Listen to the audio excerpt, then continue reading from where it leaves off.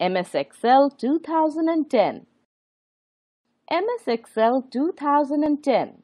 In our day-to-day life, we come across many tasks, and one of these tasks is making lists.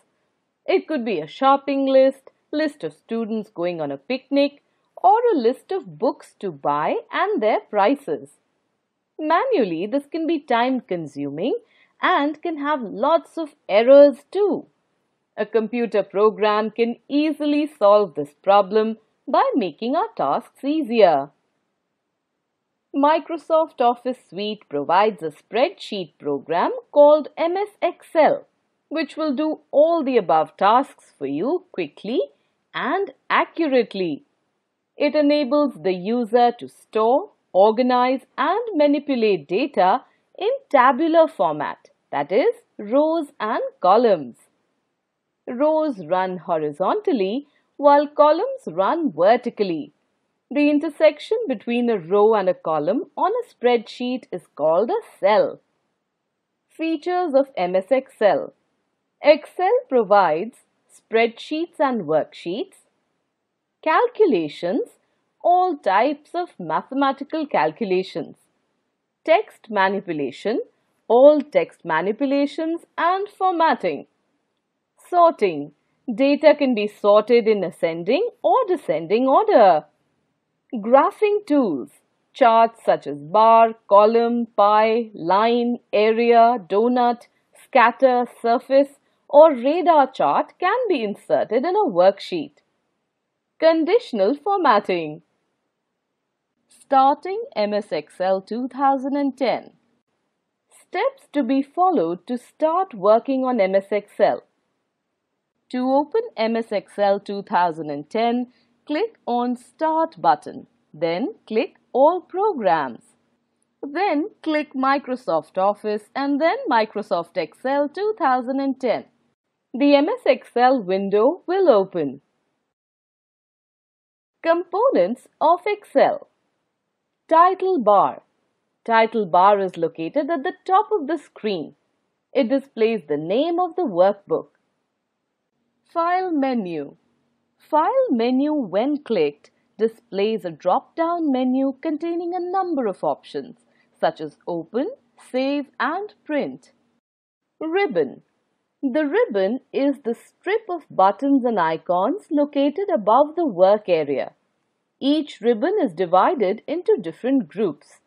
The various ribbons are Home, Insert, Page Layout, Formulas, Data, Review and View.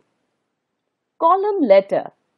Columns run vertically on a worksheet and each one is identified by a letter in the column header. Row numbers. Rows run horizontally in a worksheet and are identified by a number in the row header. Together, a column letter and a row number create a cell reference. Each cell in the worksheet can be identified by this combination of letters and numbers, such as A1, F456 or AA34. Active cell. In a worksheet, a cell is called active if it has a black outline where you can enter data or make changes. The black outline is known as cell pointer. Formula bar. The formula bar is located above the worksheet. This area displays the contents of the active cell.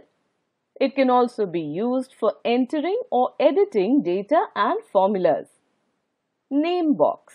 Located next to the formula bar, the name box displays the cell reference or the name of the active cell. Sheet tab. By default, there are 3 worksheets in an Excel 2010 file. There can be more. The tab at the bottom of a worksheet tells you the name of the worksheet, such as Sheet 1 or Sheet 2. You switch between worksheets by clicking on the tab of the sheet you want to access. Quick Access Toolbar. This customizable toolbar allows you to add frequently used commands. Worksheets. A grid of cells is called a worksheet. There are 10,48,000 576 rows by 16,384 columns from A to XFD in Excel. Status bar. At the bottom of the Excel window, you can see the status bar, which reports the average, count, and sum of the selected cells. Moving around in Excel.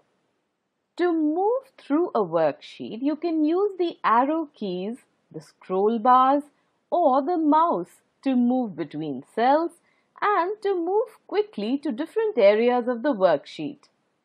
Keys used to move cell pointer around the worksheet include right arrow or tab, moves one cell to the right.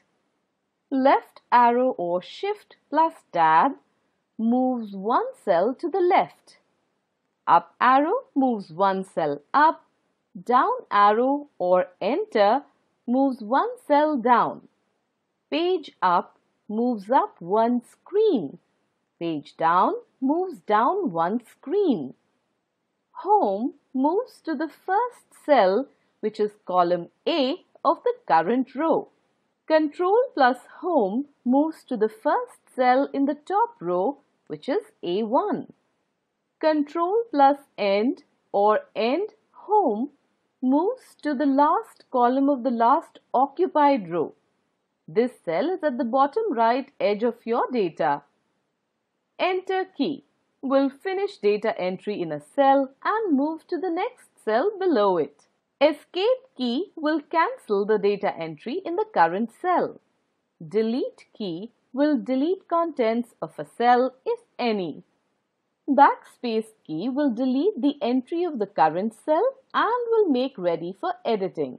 In a worksheet, you can move cell by cell or sheet by sheet by clicking any box containing any data in the sheet. Press down the Control key while pressing an arrow key which moves the insertion point. Control and right arrow to the last box containing data of the current row. Control and left arrow to the first box containing data of the current row. Control and up arrow to the first box containing data of the current column. Control and down arrow to the last box containing data of the current column. Control and page up to the sheet in the left of the current sheet. Control and page down to the sheet in the right of the current sheet. Control and home to the beginning of the sheet. Control and end to the end of the sheet. Entering data. A worksheet is useless without data. Data is always entered in the cell. To enter data in a cell, first click a cell on the worksheet. Next, enter the numbers or text that you want and then press Enter or Tab.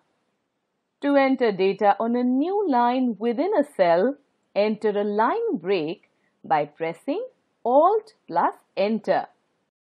Data type. Data type tells the type of data entered in a cell. In MS Excel, following type of data can be used in an Excel worksheet: text, numbers, date, time, and formula. Text. A combination of letters, numbers, and special characters can be defined as text. You know that you can enter text, number, formula, date, and time in an Excel. If any data cannot be recognized as a number, date, time, or formula, Excel considers it as text. A cell can contain up to 32,767 characters. Numbers. You can enter numeric data in cells on which we can perform calculations.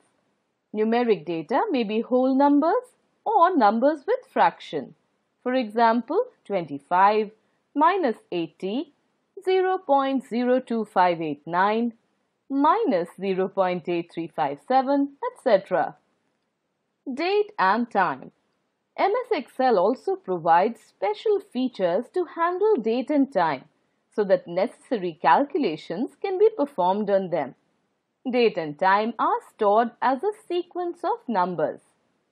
Formula. With the numeric data in the sheet, we need to perform some calculations like addition, multiplication, finding maximum value, etc. In MS Excel, we can create our own mathematical expressions called formula. A formula is an expression consisting of values for performing calculation using suitable operators.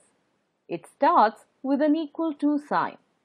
In Excel, there are predefined formulas called functions that make calculations easy. Numeric formulas in MS Excel can be of two types. Basic formula, having single mathematical operator. For example, formula for performing addition, subtraction, multiplication or division. For example, is equal to B1 plus B2. This will add the values of cells B1 and B2. Compound formula, having more than one mathematical operator. For example, formula for calculating simple interest. For example, is equal to B1 into B2 into B3 divided by 100. It will multiply the values of cells B1, B2 and B3 and divide the result by 100. Calculations in Excel. We can perform simple arithmetic calculations in MS Excel through formula. For example, we can calculate total marks for each student in this table. Steps to be followed to create a formula to find total marks. First, click on cell F2 and type equal to sign. After equal to sign, write the complete formula. This will add values in cells B2, C2, D2 and E2 in cell F2. After writing the formula, press Enter to get the answer. Repeat the same for other students. Change cell addresses. Writing the same formula again and again seems tedious.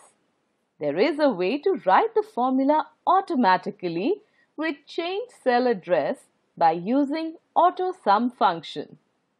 Go to cell F4 and click Auto Sum and press Enter to confirm the sum. Working with worksheet. The grid of cells is called worksheet. The set of worksheets is referred to as workbook. A workbook has initially 3 worksheets but may be extended to any number of worksheets further. To create a new workbook, you can open a blank workbook. Worksheet begins with row number 1 and column number A. Each cell may contain a number or text or formula.